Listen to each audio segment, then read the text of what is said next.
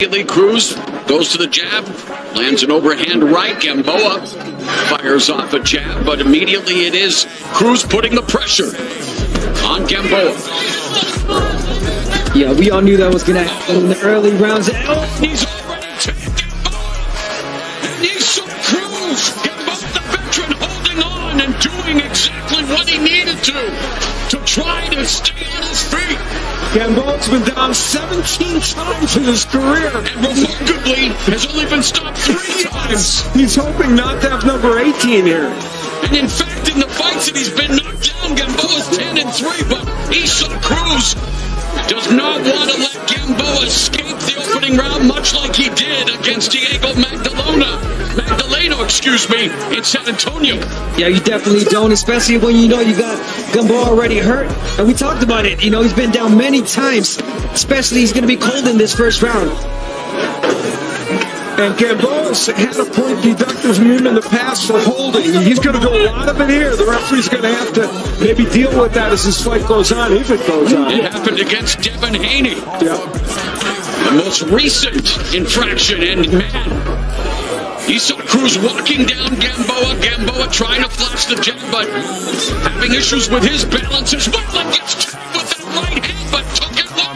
Oh, man. Yeah, he's pulling straight back with his hands down. Speaking of Gamboa, he's trying to get back into his fight, trying to box a little bit, use that jab. But again, pulling back with his hands down. And Cruz not overcommitting, not in a rush to get it done.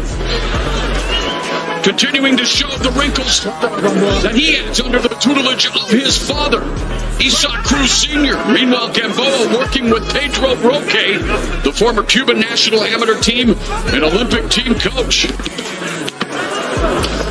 Cruz is trying to land that overhand right. He landed it before, and that would be the punch for Gamboa to really worry about right now. Yeah, 100%. Especially, again, he's throwing the jab. He's moving straight back in the line with his hands down. So that overhand right is there for Cruz. There, you tried it right there. You barely missed.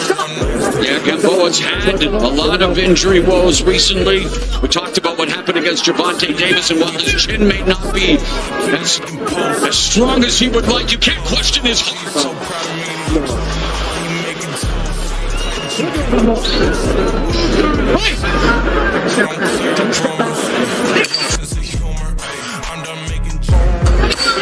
And it looks like Yuriorkis Gamboa is going to survive what has been a horrible start to this fight for us to claim the one. But how many rounds? 6, 7 rounds with the torn Achilles. So that is not bringing him down. That's what we're talking about. He fought almost 10 rounds with a ruptured Achilles against Gervonta Davis. I'll be cruising in my lane fast, call it high speed. I've been working hard, yeah, I've been working nightly. If you think you'll win, not fucking likely. I be taking shots, yeah, cold cut.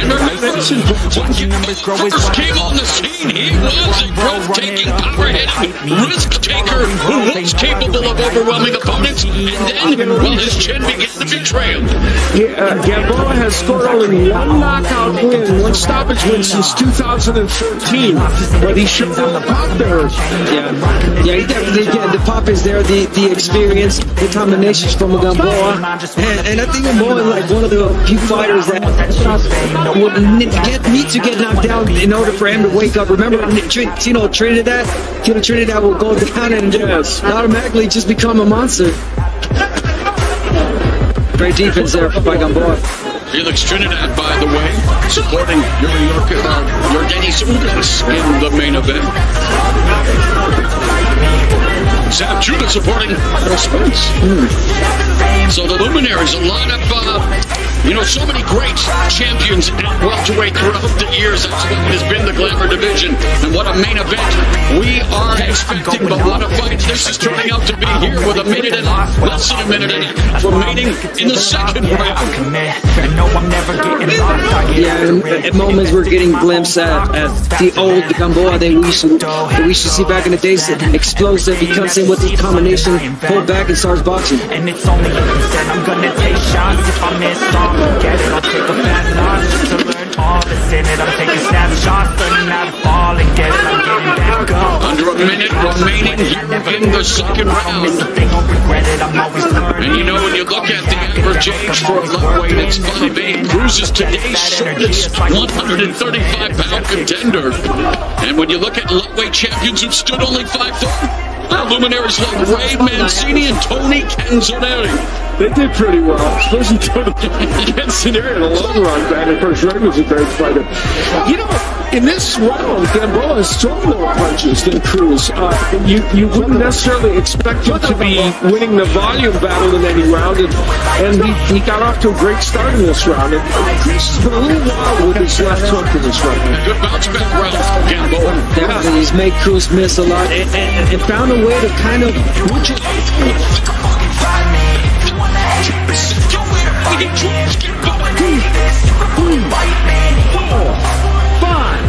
6, 7, 8. Dame los manos, dame los manos. Glorious. Majority of the time. This fight's not over yet. Going to the body, dropping him, going again. Try to play what you're never gonna be. Look the other way, what I'm doing. Dame los guantes, dame los guantes. And staying from the people who deceive me. I keep jinxing Gamboa. Every time I feel that he's coming back, he gets knocked down. And this is simply now pick up the pieces and go with against Gamboa, who is being robbed, he's being robbed, and the veteran nothing less to check as I'm trapped, trapping in mess. He got the venom, a tangible weapon, no coming in second. This life is a lesson. He got a new engine from him, it's a blessing. New focus, no kissing, just put an obsession on his possession. You got their attention, now leave an impression and take a redemption. Just kill no discretion, your mind is a weapon. 11, he's Cruz is getting so loud, he tried to uppercut from the side, but he isn't worried about being countered at this point, I guess, by Gamboa. body shot in the takedown by Gamboa. That's going to buy him a little time.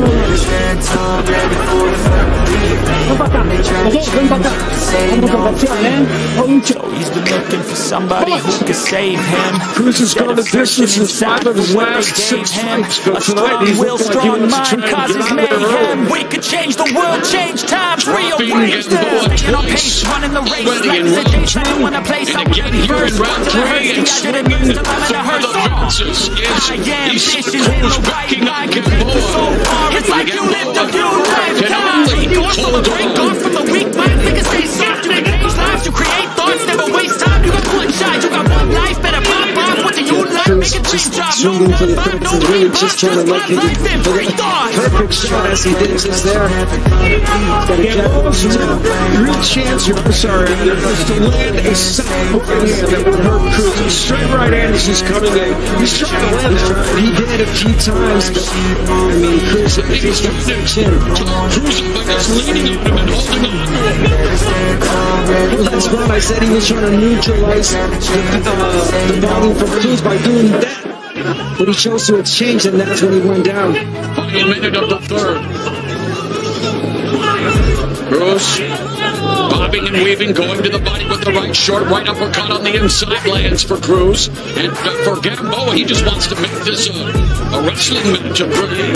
He's not throwing many punches, and he's not able to. Yeah, he's already fatigued from all this. And it's crazy how Gamboa can fight on skates all night. He can do that. Yeah, he does for long periods of time when you think he can't. We saw with a ruptured Achilles go an extra almost 10 rounds with Gervonta Davis before being stopped. Final 15 seconds of the third.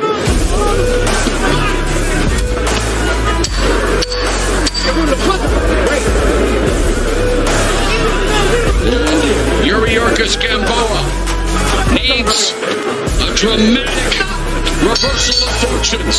They took a spot by big right hand. Huge right hand to kick off the fourth, and he saw Cruz swarming. Yuriorkis Gamboa just trying to push Cruz off of him. And Gamboa tries to deliver the jab, but is just getting hit at all angles, uppercuts.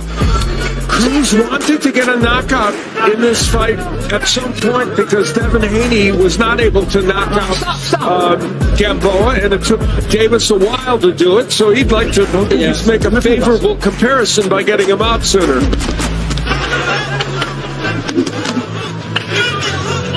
Yeah, it took some rounds for Davis to stop him, to get the TKO, and he went the distance. So Cruz definitely trying to make a statement. Again connects on the knockout of Gamboa by Cruz. 1 minute has elapsed here in the fourth, and when you look at the show stats in terms of punches thrown, they're almost even. Yeah, which is a little bit surprising. But Cruz is he's landed the important one. Yeah, 2-1. He's outlanding them in terms of connects. The interesting thing, though, is that in terms of body punches, Cruz has landed 10, but he hasn't brought to the body as much as we normally see from him. Yeah.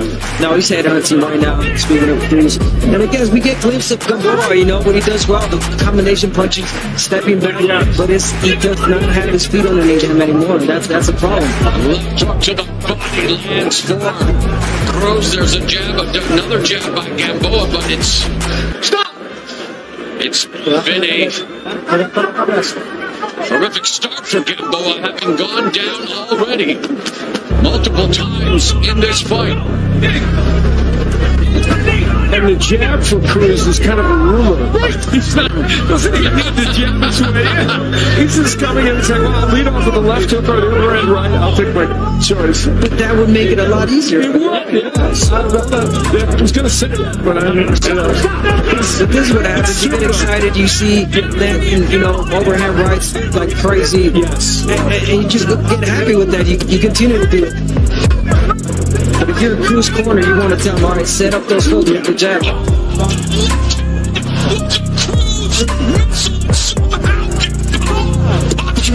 Back up to his feet. Someone should test that man's DNA. How did he survive that shot?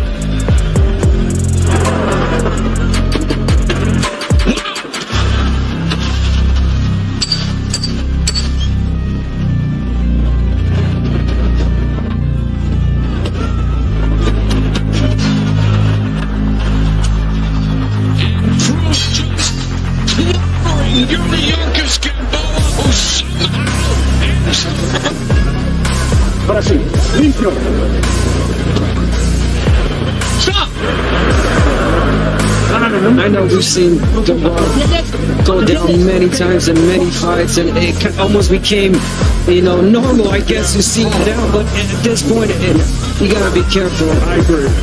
Gamboa's 40 years old, and he gives shots like that to make it seem that he's still in the fight, but his feet are not underneath him. It only takes one shot, and I think Cruz might land it. Man, it's incredible the amount of shots he's taking Gamboa right now. And walking Bumagsak, but it's Cruz that's doing the throwing. Gamboa in this round came out with a purpose. He's throwing a lot of combinations and straight right hands, knowing that's the only ticket he has during this fight to hurt Cruz as he's coming in with one of those. So what's going to happen is going to make him one of the kids to get hit even harder, I would say. The more he opens up, the more opportunity it provides Cruz.